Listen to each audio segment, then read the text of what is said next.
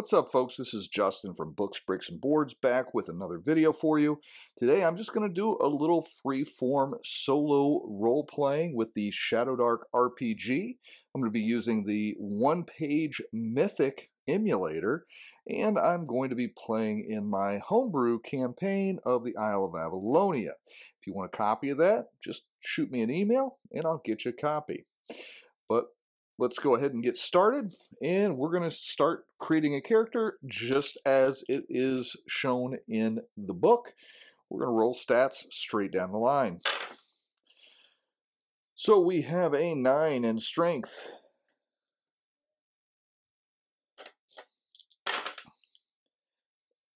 an 11 in dex, a 10 in con,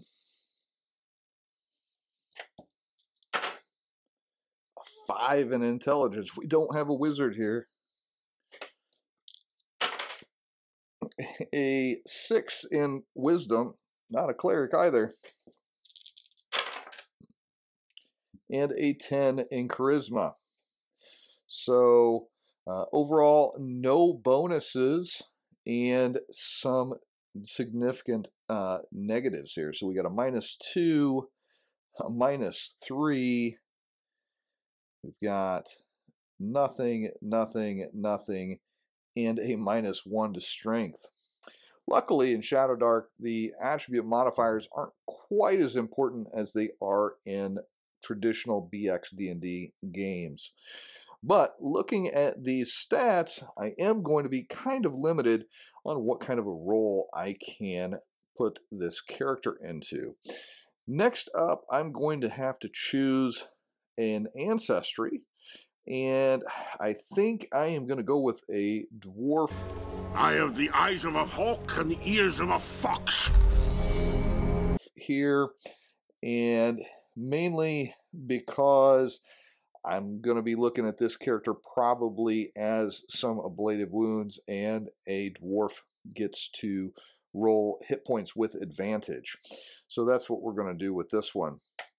And we are going to go ahead and make them, even with a -1 for their strength, we're going to go ahead and still make them a fighter. And then we will pull out the rule book and go to the fighter section. And we're going to roll hit points. Gets a D8, but gets to roll them twice because it's a dwarf. Hey, I don't even need to roll them twice. So 8 hit points, that's not bad. And I think he gets +2 as well. Let's look here.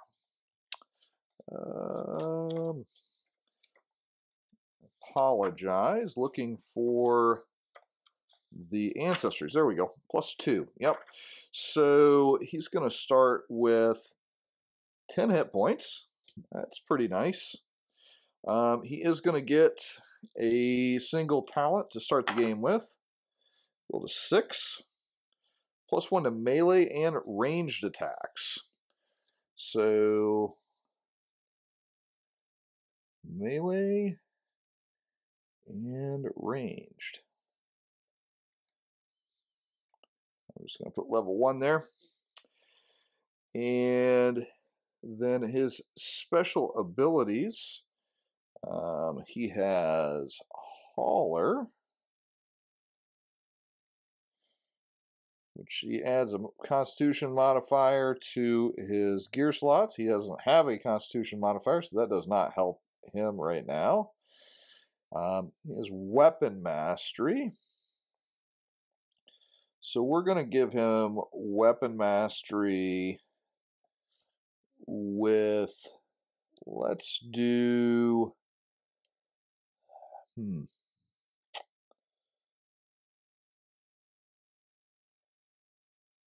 he is a dwarf, so let's do Great Axe, even though he is a weak dwarf. which is of course ridiculous. So +1 hit and damage with those. So he's getting +2 to hit, -1 for his strength, but +1 to damage. Strength does not apply to damage in Shadowdark. He's definitely going to have a great axe. So I'm going to go ahead and write that down now while I'm thinking about it. I'll have to deduct the gold later. Great axe is versatile, so it is 1d8 or 1d10, depending on if you do one or two-handed. And he will get a +1 to hit, +2 to damage. Again, he's getting +1 to hit, +2 to hit, but -1 to hit there. And he's getting +1. Oh, I guess he's only getting +1 to damage because he's only got one thing that adds damage. So I guess it's +1 and +1. My bad.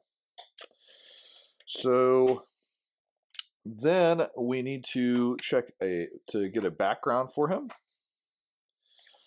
Let's go ahead and do that. We're going to roll d20. Got an 8. He is a jeweler. That's kind of appropriate for a dwarf. And we are going to say Moradin, just because that's a dwarf god.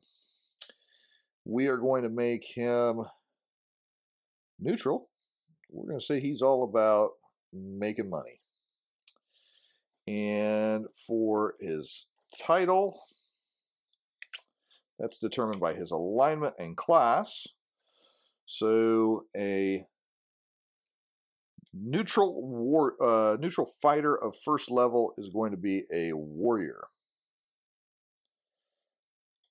And then his languages is determined by his ancestry. So he knows Common and Dwarvish.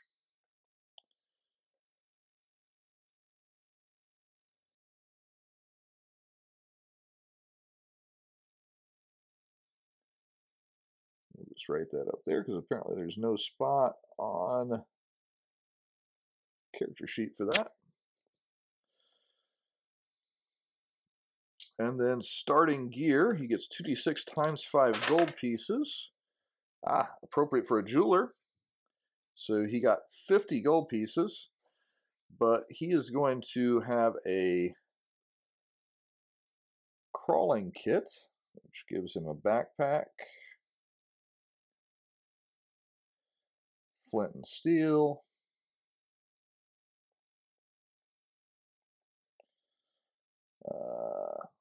torch, another torch, rations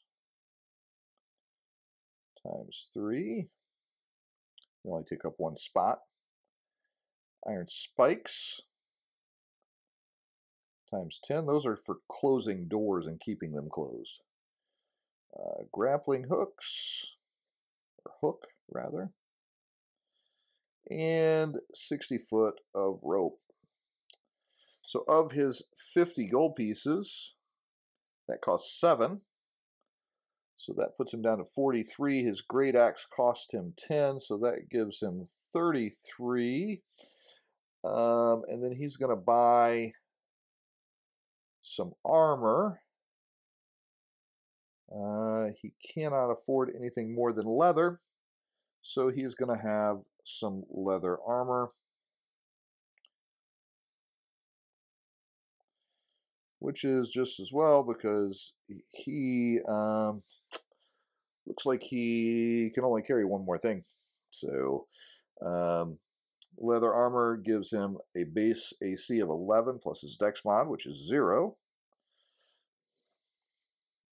And the leather armor cost him 10, puts him down to 23.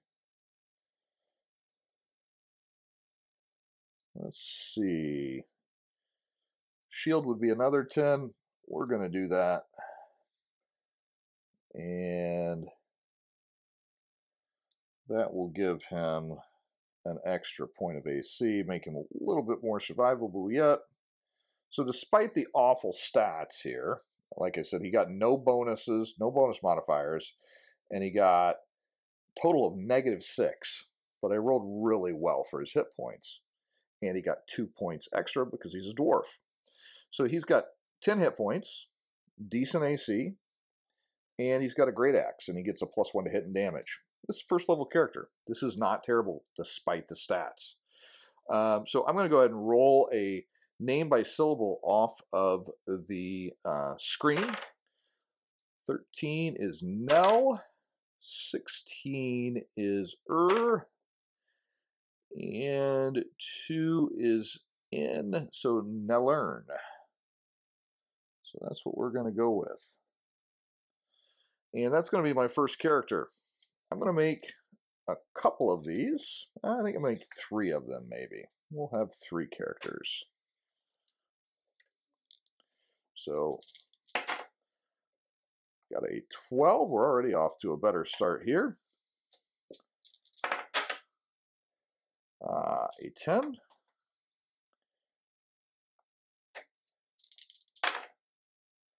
A 9 in con. That's going to be a -1 to hit points. That's not good. A 10 in intelligence. And an 9 in wisdom. And a 7 in charisma.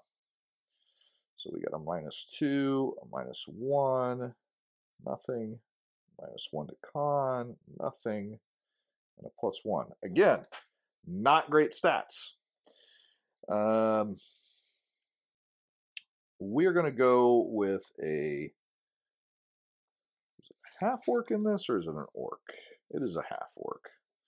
So we're going to do a half orc here, because my other guy was kind of a tanky guy. This is, again, kind of bog standard fighter stats here.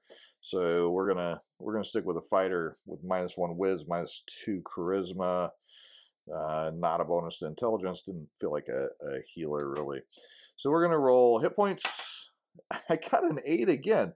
He's on fire! So, you know, nothing else is going well for me, but this D8, I am going to save that guy because it is rolling quite well. So,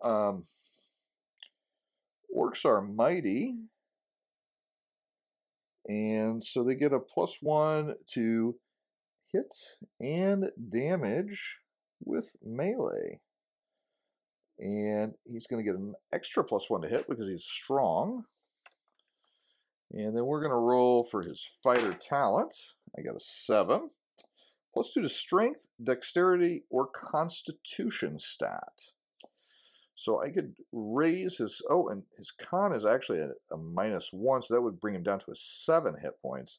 I could raise his con to get his hit points back up to 8, which is what I rolled. I think I'm going to leave his hit points at 7, and I'm going to go all ham on the strength, and we're going to give him another +2 to strength, which gives him a +2 to hit there. So he's going to be really good at hitting things. And next up, we're going to choose his background.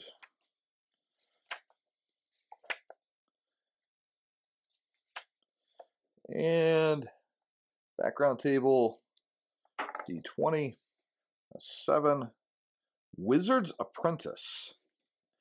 So he was a wizard's apprentice before he was an adventurer. Interesting. Maybe adopted, maybe not fitting in with either of his parents, and went to live with a wizard as an assistant. We're going to go neutral with this character too. He is going to be about the money as well. And we're going to leave his deity blank for now. He's also a warrior because he's a first level neutral fighter. And we'll roll for his gold. 9. He got 45 gold. That's pretty good too. So he's got 38 left after the Armor's pack. Let's give him a backpack. Flint and steel. A torch. Another torch. Rations. ×3. Iron spikes. ×10. A grappling hook.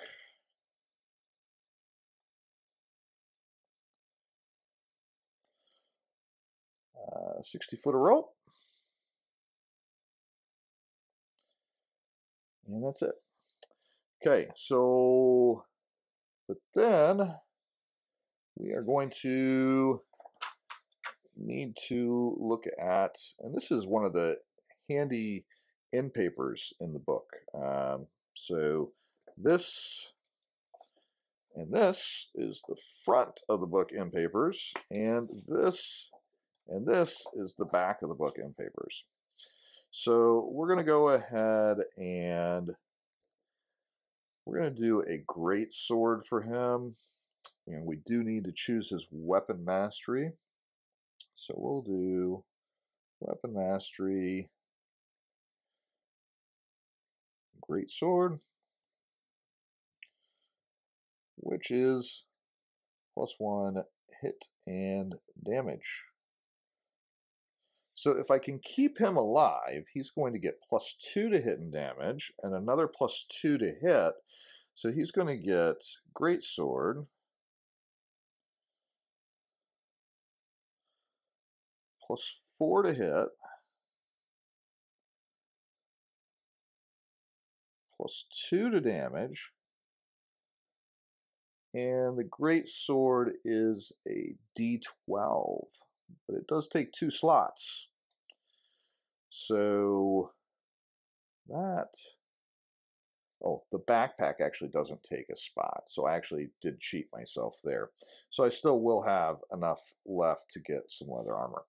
And actually I've got my strength there that I can carry a little bit more because he's very strong. So my great sword cost me 12, my leather cost me 10, that's 22. So I have 16 gold left. All right, let's roll a name. First, we've got Searsor. Sear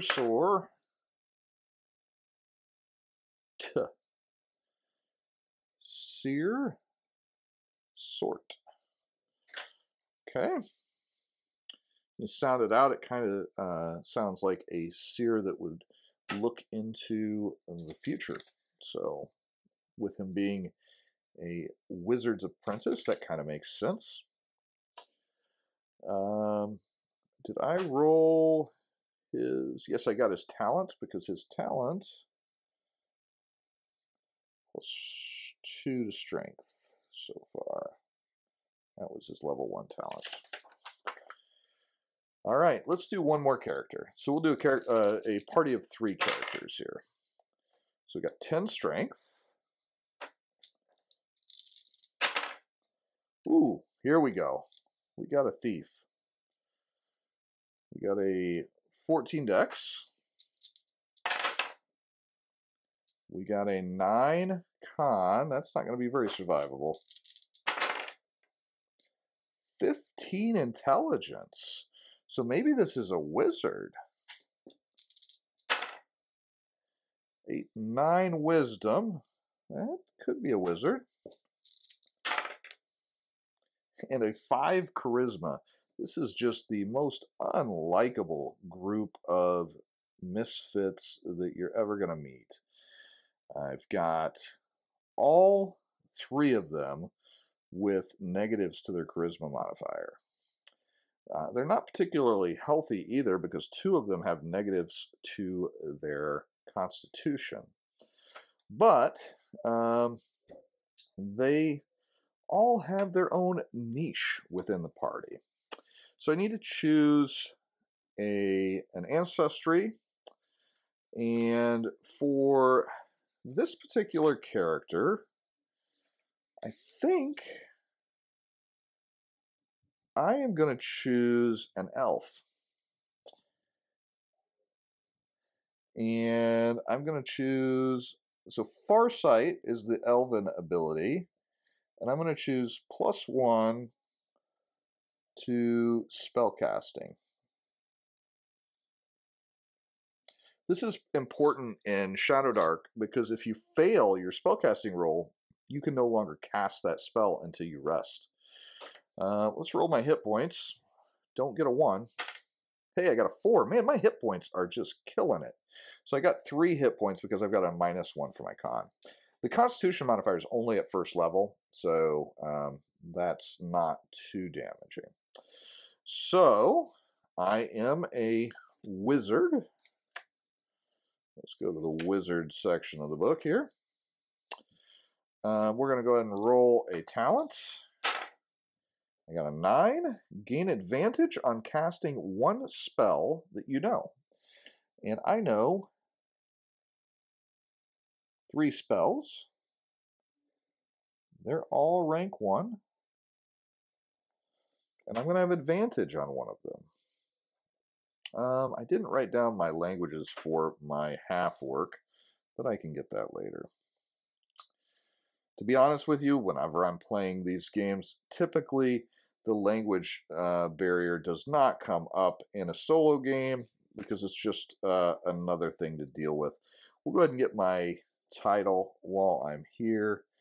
And for a level 1 wizard, that is, yeah, you guessed it, neutral. These guys are all going to be about the money. They're all a bunch of mercenaries. A bunch of unliked mercenaries. So he is a shaman. That kind of makes sense. Maybe he was an outcast as well. I didn't get my background, so I need to roll that. And an 18 on the background table is a scholar. Well, that's appropriate. And deity we're going to skip right now. Okay. Wizards in this do not have the ability to wear armor, so my AC is going to be 10 plus my dex, which is 12, which actually makes my AC as good as anybody in the group. So let's go ahead and get my spells.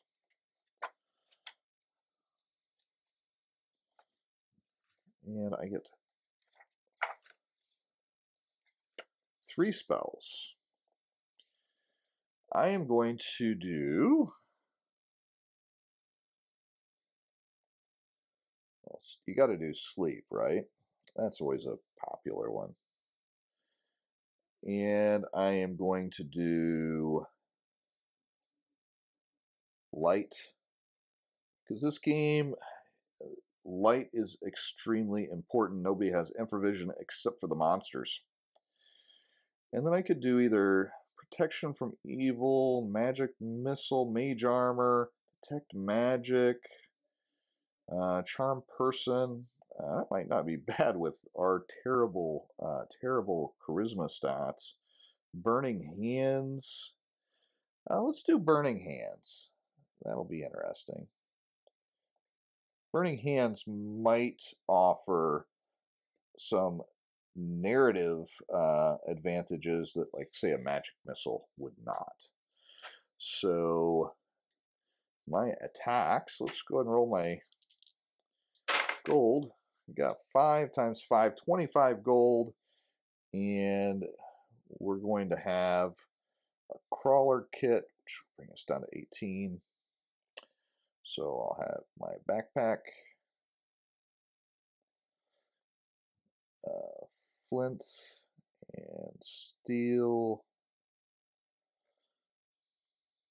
a torch, another torch, rations times 3, iron spikes times 10, a grappling hook,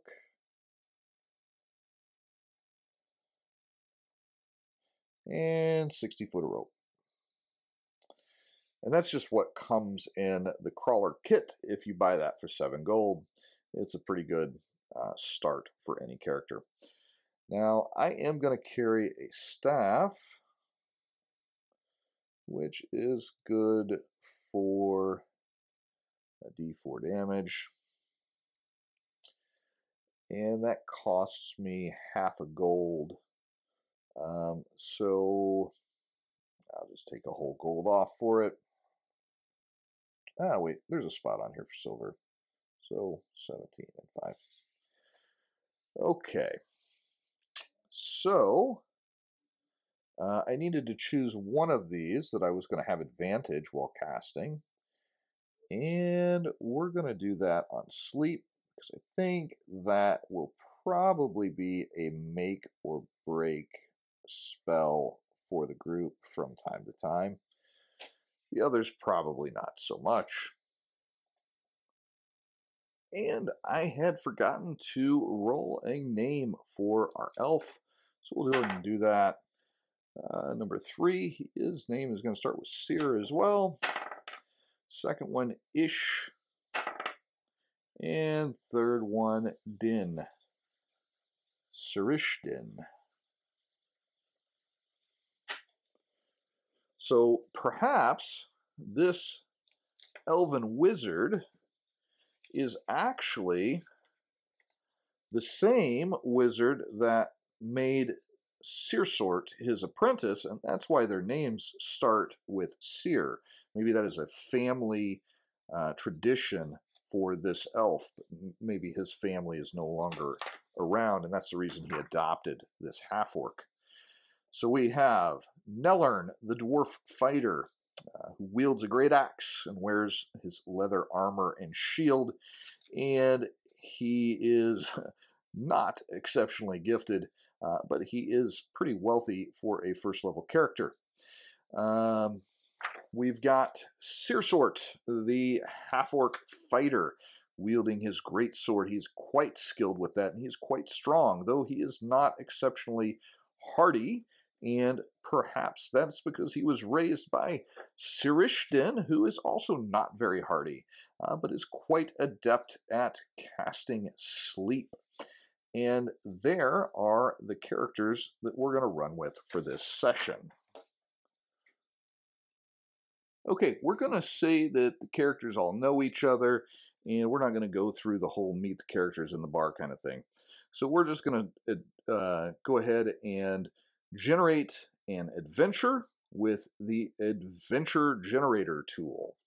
And so we're going to roll a d20. Got a 10 for the first one. We're going to deliver the 8, the Demon, blackmailing the Baron. Deliver the Demon, blackmailing the Baron. And before I really define that, I'm going to go ahead and generate the name of the adventure site, because that might give me some insight into what deliver the Demon, blackmailing the Baron means. So we got a 19, Necropolis of the Deepwood Borderlands. Necropolis of the Deepwood Borderlands.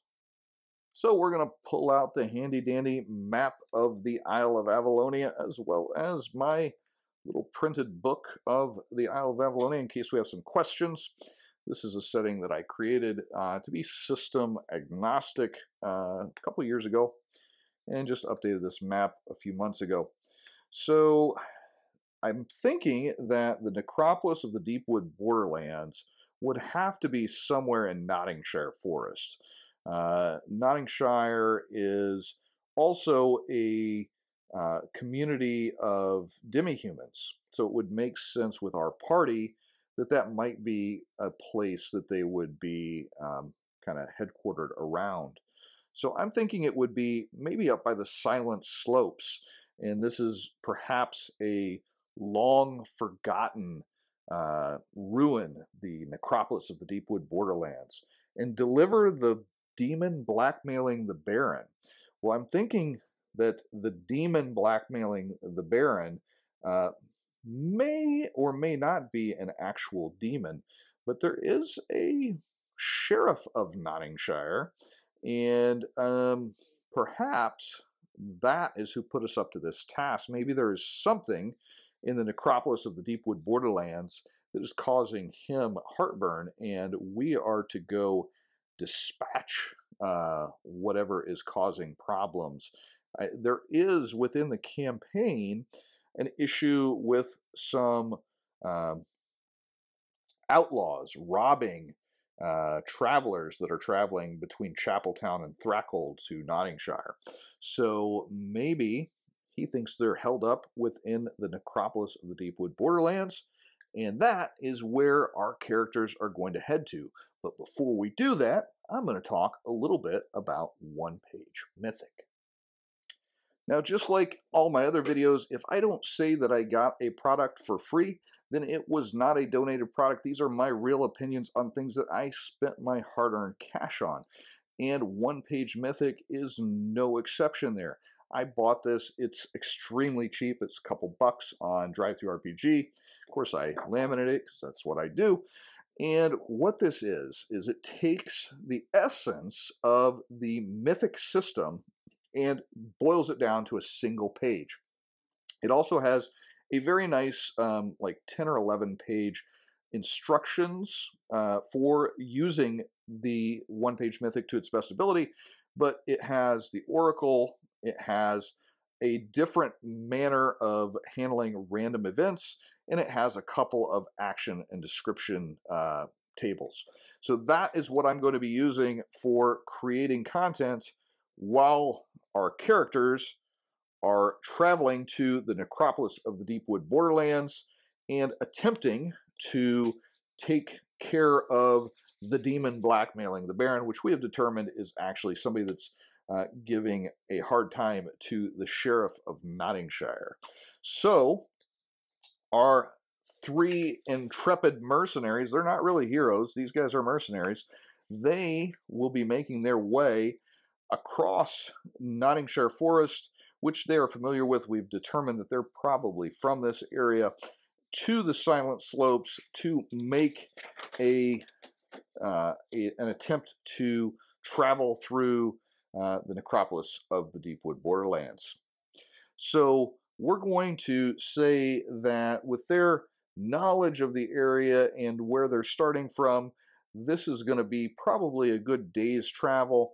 And Nottingshire Forest is not a completely safe place to be traveling. We're going to roll one time, and if we get a 1, we're going to have a random encounter. And we did not. So we make it through Nottingshire Forest in a day. We're going to set up camp, and we are going to use 1 ration each, and we are going to rest before we head down into the necropolis. Now that does give us only 2 rations, so we can't spend several days in the necropolis unless we are able to come up with some extra food. I am going to say that they went ahead and used their flint and steel and gathered some wood from the Nottingshire Forest and made their fire that way. So now this is going to be a very neat exercise here, because we're going to generate a adventure site using a random table here in the book. And that's what this table here is going to do. And let me go grab some paper. I'm going to pause the video and I'll be right back. I am going to apologize. I keep accidentally bumping my camera and adjusting it between recordings, but I wanted to get a good angle on this. So I'm going to show you this again really quick, and then I'm going to take it away. But this is the random generator for an adventure site. We are going to not roll for the size, because I think this is going to have to be a small one in order for the video length, and also because the sheriff would not have sent such inexperienced mercenaries on a larger adventure.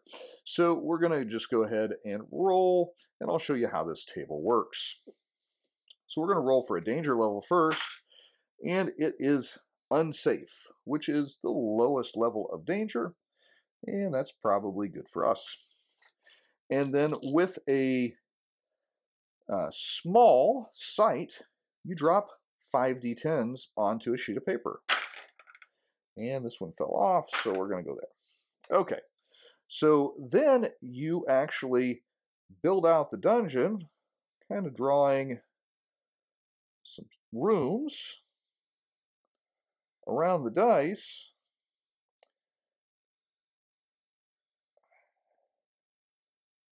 Based on where they landed, and then you connect them with passages or tunnels or whatnot. Like these could be stairs maybe going down, since this is the necropolis. And then each die number is going to determine what type of a room that is. Now, in this particular case, I'm going to set up some rules ahead of time so that I don't take advantage of the system. We're going to say that Nellern, my dwarf, is going to always be in front. He's always looking for traps, and he's always fiddling with anything that is in his way, which will mean that he's going to be easy to spot, but we should not be taken by surprise for traps, because in Shadowdark, if you're looking for traps, you find them. So he is searching the rooms and he's taking his time. And he's up front, so he's going to be the one that is taking damage. So we arrived at the necropolis of the Deepwood Borderlands, and number 2 is the type of room here, and this is an empty room. So this room is empty. But let's go ahead and roll what that means. So I am going to roll 62 on action, which says increase. But I still don't know what that means. And with one-page Mythic, you just keep rolling until it means something. So 71, I'm going to go over to the description. Increase peaceful. Okay, so it's very quiet. There's absolutely nothing here. And I think, being that this was named the Necropolis of the Deepwood Borderlands, perhaps this is an old tomb. And it's not really a city of the dead, as Necropolis would suggest, but this is a long abandoned tomb, and there's nothing at all here, and it's very eerie as we have disturbed this place. So we are going to go ahead and allow Sarishtin to attempt to cast light on his staff, so that we will have some light to go through this necropolis. And in Shadowdark, light is an extremely important element, and it is actually tied to a real-world timer of an hour for my light spell or for torches.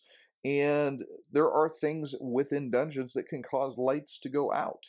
But right now, we're just going to go ahead and roll my spell to see if I successfully cast it. And I do not get advantage on that. I get advantage on sleep. So let's go ahead and roll that. It is a rank 1 spell, so I need a DC 11 roll. And I get +1 for being an elf and +2 for my high intelligence. So I'm getting +3. I need to get an 8 or better. And I got a 3. Inconceivable! So I cannot cast light until I rest. So I'm going to have to use one of my torches, which leaves 1 left. So I've got 1 torch that's started right now. In a regular game, I would start a timer right now, and when an hour was reached, I would have to either light a new torch or I would be in the dark. And it's actually mentioned that you shouldn't let players have a timer that they can see, so they don't know when the torch is going to go out. So they're more careful, and they actually light the torches a little earlier than they have to, so they're not completely efficient there. But I've lit my torch with my flint and steel.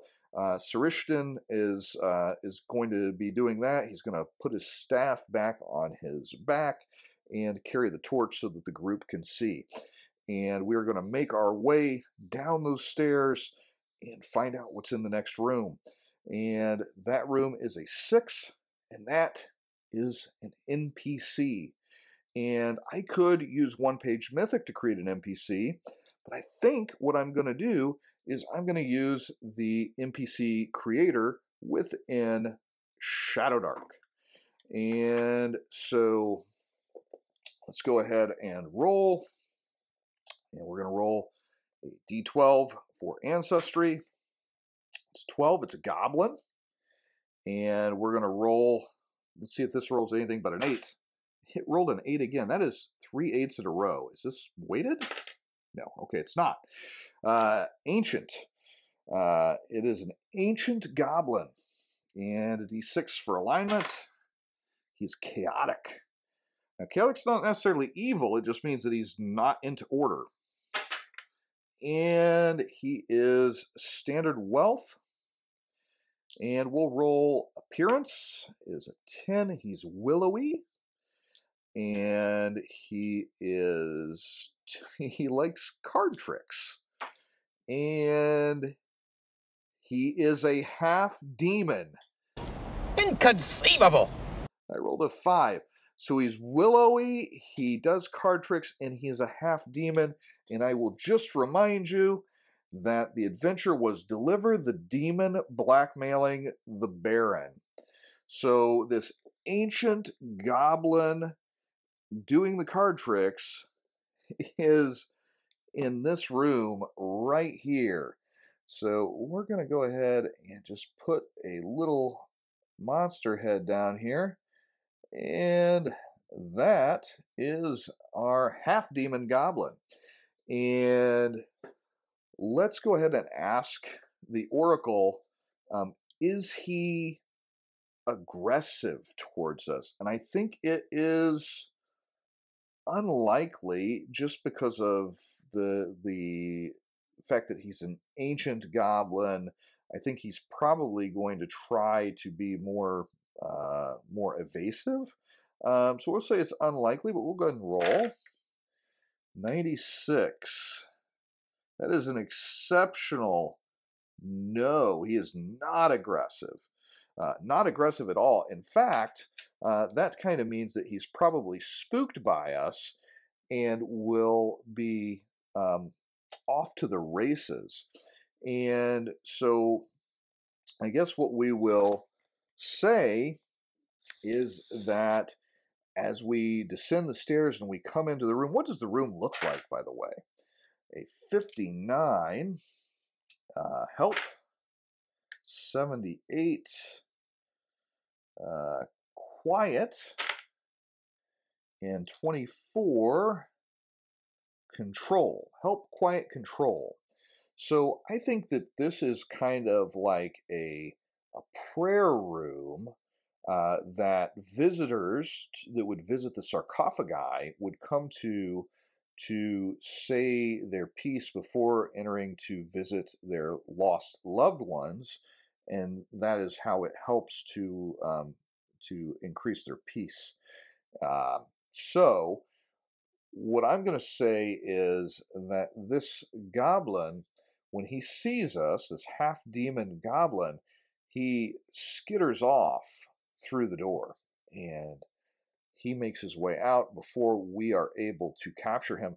Now, we could chase after him, or we could slowly make our way through the room and not expose ourselves to greater danger. And I think that's what we're going to do. You have chosen wisely. So we kind of cautiously make our way through this prayer room, and we observe the walls that have murals depicting the families that have buried their dead here for generations, and everything is musty and aged and ancient like this half-demon goblin. And so we're going to make our way to the next room, and the next room is an 8. So an 8 for the rooms is a major hazard. So let's roll a d6 to find out what that major hazard is. A long fall. So the goblin was trying to perhaps trick us into following him, and there's actually a big a pit that's in this next room. And so, since we had said we were taking our time and we're looking very carefully, and you find traps if you are looking for them automatically in this game, we're going to say that we found this long fall. Problem is, we found it, but how do we get across this pit? And what kind of a room is this? 29. Deceit. Yep, that makes sense. And 96. That is stylish deceit. Let's go ahead and go with another description. 97. Valuable, stylish deceit. So perhaps this is a room that has treasures within it that would be quite valuable, and they're distracting. And if you're not paying attention, you would be walking right to your doom, as there is a pit right as you come into the room, but you're distracted by the mass riches that were left by the families, and this is probably something that they would use to detract the desirability of tomb raiders to come to this mausoleum as well. So we have this problem. We don't know. Let's see. Is the pit, as it were, is it less than 20 feet? I think that that's 50-50. So we're going to roll, and we got a 12. So that is a yes. It is less than 50 or less than 20 feet. Is it less than 10 feet? And 83. That's a no. So this is probably about a 10-foot pit that we're going to have to get across in order to make it to the next room. Is the goblin still in here? Is he on the other side of the pit, or has he already made it to the next room? I think it's very likely that he is still in there, kind of taunting us, seeing if we would fall in, and then seeing how we're going to try to get across. But we'll check with the oracle. And I got a 04, an exceptional yes. So the goblin is the half-demon goblin is kind of taunting us, and perhaps he even takes a golden goblet off of the pile of treasure and fills it with some wine and takes a swig before he heads into the next room. So my intrepid mercenaries are going to have to figure out a way to get over this 10-foot pit. I do have a grappling hook. Actually, I have 3 grappling hooks and rope. So I think what we're going to do is we're going to allow Sarishtan, who is the wizard, to make a dexterity check to try to hook the grappling hook on the other side onto a nice sturdy piece of furniture or something, and see if we can get across that way. So we're going to say that is going to be an average difficulty, which is a DC 12 in this game, and we have really pretty good tools for all of this with the grappling hook and the rope and whatnot. So I'm going to give myself advantage on this. Right. And I need to get a 12, which is going to be a 10 because I've got a dexterity bonus of 2. And because I have advantage, I got it. So we throw the grappling hook across, and we make our way across. And then we're going to go into the next room, which is a 3. Let's see what a 3 is in the generation table. And this is a trap. And as I said, the dwarf is up front for all of these traps, looking for them, but he could still get caught by one. So let's go ahead and roll 2d6 to see what the trap is. 6 and a 5. It's a large magical trap, so it won't matter that he can see it because it's magical. It is something that's just going to go off as we enter the room, and no avoiding getting it to be triggered. So let's go ahead and roll to see what kind of a trap it is. It's a 1. So it's a tripwire. And it's 1d6 damage and blind. So let's go ahead and give the characters an opportunity. Since this is a magical attack, I'm going to say it's going to be an intelligence check. And we're going to say that the blind and d6 damage, it's because there is an exceedingly bright light when you go in to this room. Maybe it's a magic mirror that shoots a blinding light as you enter the room, and you must be very humble and avert your eyes as you enter the room, or you'll be blinded. So we're going to do a average difficulty, which is DC 12. Need a 10 or better with the elf. Did not make it. He is blind and takes a d6 damage. Call Kenny Loggins because you're in the danger zone. Let's see how much he takes. 5. He is at 0 health. So let's see how many rounds he gets. He gets a d4 plus his con modifier. He has 1 round to live. So the elf may be dead here. If he dies, he dies.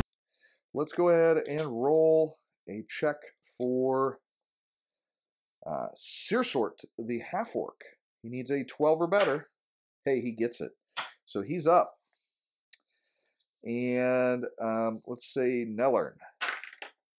Nellern fails. He is blinded, and he takes 1 damage of his 10 hit points. So he is good to go. He's got 9 hit points left, but he's blind. Let's see how long he's blinded for. Let's do a d4. 3 rounds he's blinded for. And the first round, we're going to have the half-orc try to stabilize Sarishtan. But first, Sarishtan gets to roll to see if he gets a 20. Then he wakes up. He did not get a 20. So let's go ahead and let Searsort have his 1 chance to get a 15 or better intelligence roll to try to save Sarishtan. And here we go. And no, after all of that, Sarishtan is dead already. All right, so you guys may think I am just a masochist that enjoys killing my players, but I enjoy killing my own characters too. And we're going to use this nice cause of death stamp and get to write a reason that he died. And I usually put a funny version of what actually happened. And I'm going to say he was blinded by the light. Oh, come on. That was damn funny. As it were.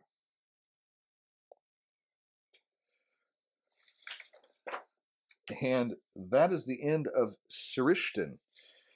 And so then there were 2. Now Nellern is blinded for another 2 rounds, which will give him disadvantage on everything else that he does. Now, in this blinded state, is there a chance that the half-demon goblin would take advantage of that and attack now? I think there is. I think it's likely that he would not wait for us in the other room. So let's go ahead and roll. So we're going to go roll likely. And we got a 92. Likely 92. That is a no. So maybe there's more to this goblin than I've given him credit for. He has made his way to the final room of the necropolis. And so we are going to, I guess, try to wait out and If we take our time and let Nellern get his vision back, kind of do a Jack Burton in Big Trouble in Little China in the alley scene. Hey, what more can a guy ask for? And try to get his vision back. Then is the goblin going to come and try to take advantage of us? We'll say that's 50-50. Let's see. 31. Yes, he's not going to allow us to do that. So, so we get one round off of that. So we're still going to have a round left where Nellern is blinded. But let's go ahead and create a half-demon goblin monster. We're going to go ahead and use the statistics for an imp. This should be a good challenge for the group. This imp is going to have an AC of 13, hit points of 9, a stinger, which is +3 to hit, and does a d4 damage and poison. And he's immune to fire, so the wizard's burning hands wouldn't have been much good anyways. And he can fly, and he can grant mighty boons and patronage on behalf of an archdevil in exchange for a sworn soul. So, and maybe would that be something that the demon goblin would offer, since he knows that the elf has been lost? Would he be interested in trying to buy the elf's soul? I think that is very likely. So we got a 51 here, and that's a yes. He really would. So he is going to offer to Searsort and Nellern that he would buy the soul of Sarishtin and perhaps let us just make our way out. But I think that Searsort, who was adopted by Sarishtin, is not going to allow that to even be considered, and he is going to invoke his mighty half-orc heritage to go ahead and attack the impish half goblin, half demon. And so we're now, initiative in Shadowdark is determined actually at the beginning of the game, and it stays the same and then just goes in clockwise order. I didn't do that up front, so we're just going to start with Searsort and make our way clockwise until we get to the goblin. So Searsort can make one move action up to near, which is equivalent to around 30 feet, and he can attack or do one other action. And he is going to attack. He's going to use his great sword, and let's see what happens. And he got a 10. He's going to add 4 to hit, so he got a 14 against an AC of 13, so he hits. And let's see how he does on damage. He gets a d12, and he got a 9 plus 2, so he did 11 damage on his first hit of a possible 13 hit points. Oh, actually, I'm sorry, his 9 hit points. So he actually just cuts this thing in half right off the bat. Now, there is a 50% chance that the goblin demon would have no treasure in this game. So we're going to roll 50% or less, and he has no treasure. So he has no treasure on him. So we do have the head of the half-goblin, half-demon that we can take back to claim our prize from the Sheriff of Nottingshire, but we still have another room left, and you know, it seems a shame that we've lost one of our compatriots, and we have nothing to show for it just yet.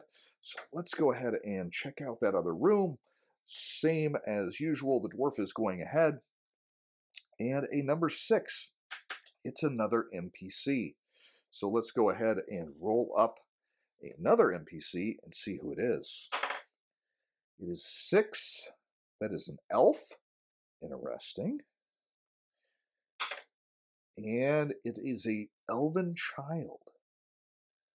What is an elven child doing in the bottom of this metropolis? And it is a lawful elven child that has standard wealth. Let's go ahead and roll some characteristics. 12.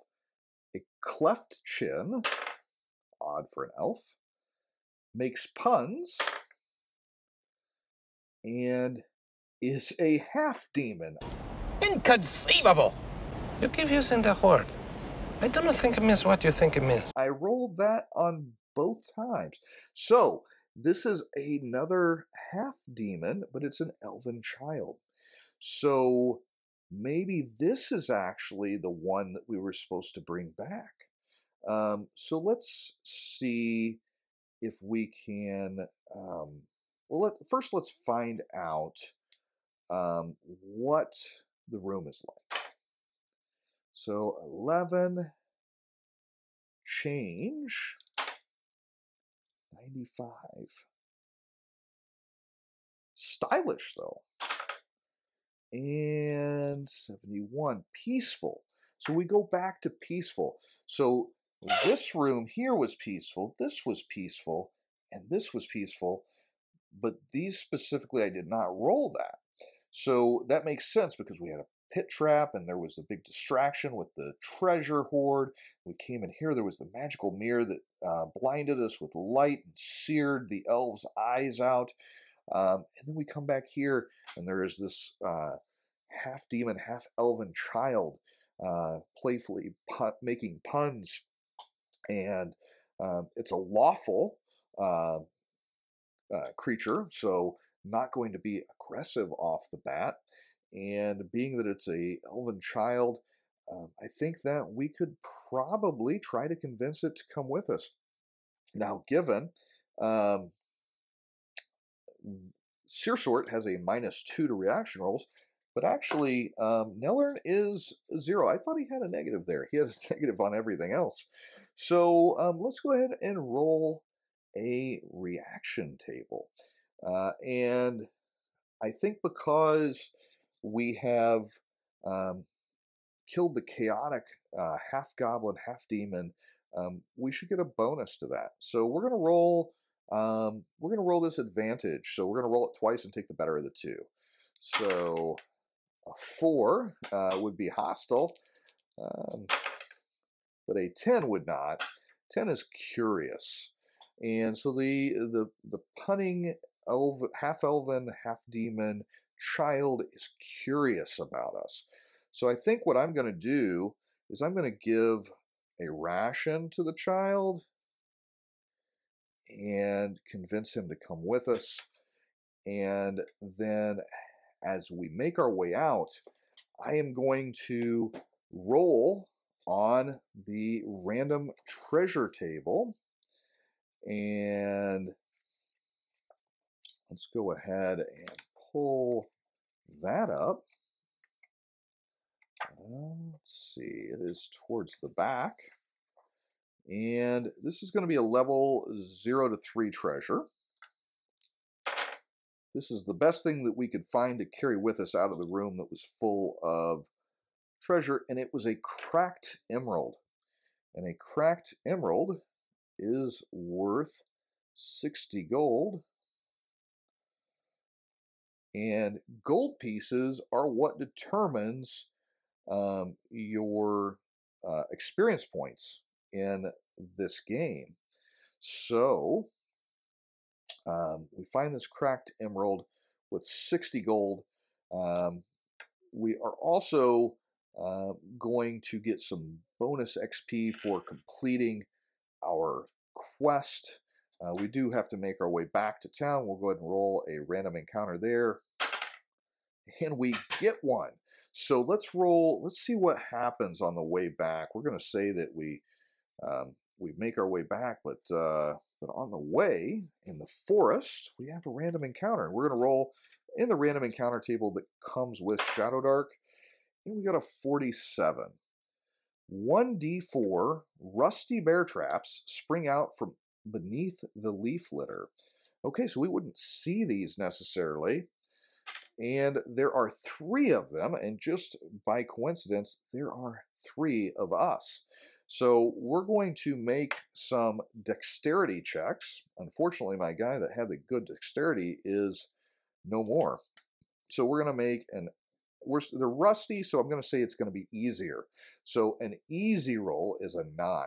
So with Nilern, he's got to roll a 9. He got an 11. He's good. And Searsort failed. So Rusty Bear Trap will take a d6. He takes 3 damage. So he's got 4 left. And I'll say that I was carrying the demon elf, the lawful demon elf, which we need to give a name to. So 10 is Garonk. So Garonk is Garonk, like Gronkowski. Garonk is the lawful half-demon elf child that we are bringing back to the Sheriff of Nottingshire. And when we get there, we are also going to collect our fabulous reward, which happened to be another treasure that we will roll randomly. And we'll go ahead and roll 2 different treasures on the 0 to 3. So 39, a pair of elf forged short swords. So elven short swords times 2. And those are worth 14 gold pieces. And 6. 10 copper pieces in a greasy pouch. That was kind of an insult. But that's going to give us 2 XP. And we need 10 to level up. So we are still first level. But we have a little bit of experience. We have defeated the tricksy half-goblin, half-demon. And we have saved Garonk, the lawful half-demon elf child, and brought it back to the safety of Nottingshire. There was likely a mother involved here that was wanting her child back that had been captured by this half-goblin, half-demon creature. I'm going to say that is nearly certain. Let's roll and find out. 03, an exceptional yes. So this is actually probably a noble within the town of Nottingshire that we saved their child that was turned into a half-demon by this tricksy goblin and that took it to the necropolis of the Deepwood borderlands. And we are now characters of some level of notoriety, at least within the family of the elven child. I'm sure there's going to be a lot of therapy sessions to explain away the horns poking through the child's head, but that is going to be for another session. All right, so that was my hour alone in the Shadowdark. We had created our heroes. We even lost one of them. We defeated the bad. We traveled through a random dungeon, and we really looked at how the Shadowdark toolkit works, and with minimal interference from the emulator, because the one-page Mythic emulator is a very simple tool that is very transportable and quick to use. So if you want an emulator that doesn't get in the way, this might be a good one to try out. And if you want an RPG that is quick, easy to run, and a lot of fun, Shadowdark would be a great choice for you. A great thing about Shadowdark is you could easily grab old AD&D or basic D&D modules and you could just use them whole cloth. You wouldn't have to make any changes. So if you're running Shadowdark, let me know how it's going for you. If you're running it solo, I would really like to hear what you're doing with it in your solo games.